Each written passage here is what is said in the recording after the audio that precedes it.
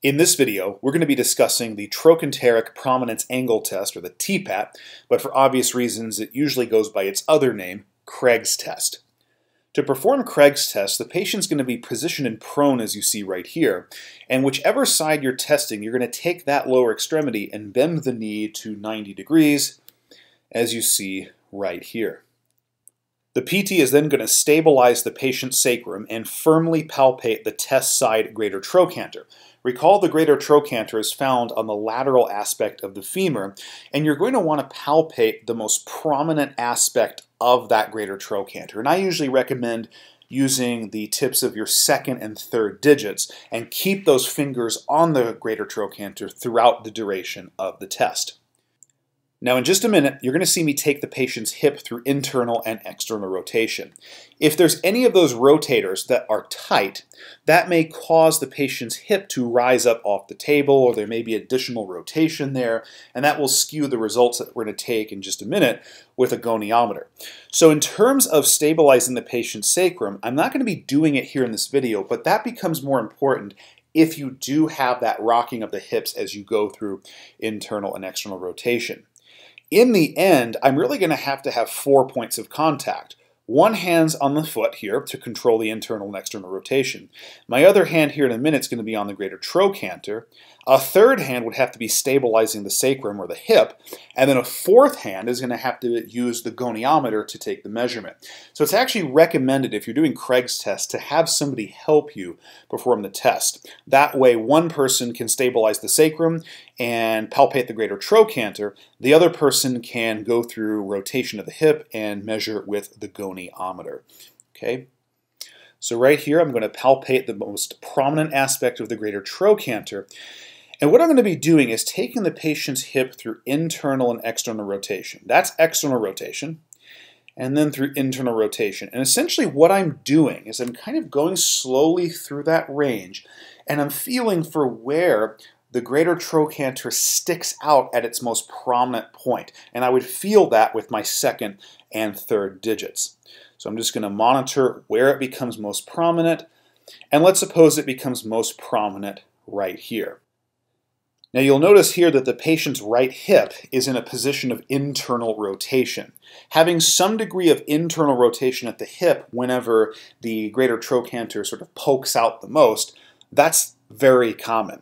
It would be extremely uncommon if I felt the greater trochanter become most prominent in a position of external rotation. If that was the case, I'd probably want to go and redo the test and get someone else to take a look at it as well, because that would be extremely rare. And then, once I find the hip position where the greater trochanter becomes the most prominent and sticks out the most, I'm going to hold the lower leg in that position here, and I'm going to measure the angle that it makes with vertical. Let's talk about how that works. So if you look at the picture here, based on the position of the lower leg, we know that the hip is in internal rotation. That's going to be expected for the vast majority of results with Craig's test. And we're going to look at the angle that the lower leg here makes relative to vertical. And this angle right here, this is called the degree or angle of anteversion. Once you have this position locked in, you're going to get out a goniometer. The movement arm is going to be aligned along the front of the lower leg right here. It's really going to be on the shaft of the tibia and a line bisecting the medial and lateral malleoli. The stationary arm is a vertical line that bisects or is perpendicular to the table, and the axis down here of the goniometer is a point where the movement arm bisects the stationary arm line on the knee. Now just to preface what constitutes a normal versus an abnormal test, an X-ray is the gold standard for looking at this angle of anteversion. By no means is Craig's test ever going to be as accurate as that gold standard, but Craig's test can be used as a quick screen to determine whether or not someone might need an X-ray to look into this further for diagnosis.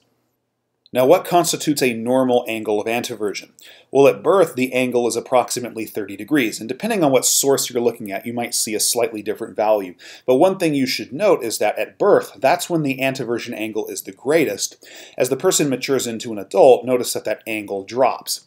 So a normal amount of anteversion in adults is anywhere between 8 degrees and 15 degrees. And note that it involves some amount of hip internal rotation. It's not the same as internal rotation, but it involves hip internal rotation. That being said, what constitutes an abnormal test? Well, you could have an abnormal test on either side of this normal range. So in adults, excessive anteversion would be having an angle greater than 15 degrees. And this is often associated with squinting patella and toeing in during stance and walking. It could be unilateral or it could be bilateral. So that would be excessive anteversion. Now, if you have an angle less than 8 degrees, and that could be 7, 6, 5, 4, all the way down to neutral, and rarely into some degree of external rotation, that would actually be retroversion, so an angle less than 8 degrees. This is associated with a toeing out stance and toeing out during gait. Also more likely to have pes planus, impaired coordination, and balance issues, among other things. Now, Craig's test can certainly be done on adults. However, it's most useful when it's assessed in the pediatric population. And that's because if a child has some kind of innate deformity or abnormality of the hip and or femur, at that point the bones are not yet mature. They haven't finished growing. And so there's a greater likelihood that if you apply some kind of corrective procedure, that it will have a beneficial effect later on in life. If you wait until adulthood, there's significantly fewer options that will have successful outcomes to correct for a bony abnormality since the bones have matured. Here's one more look at Craig's test. So we're going to take the test side and take the knee to 90 degrees.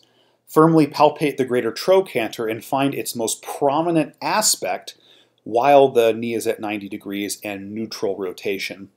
Then we're going to take the patient through external and internal rotation until we find the point at which the greater trochanter sticks out the most.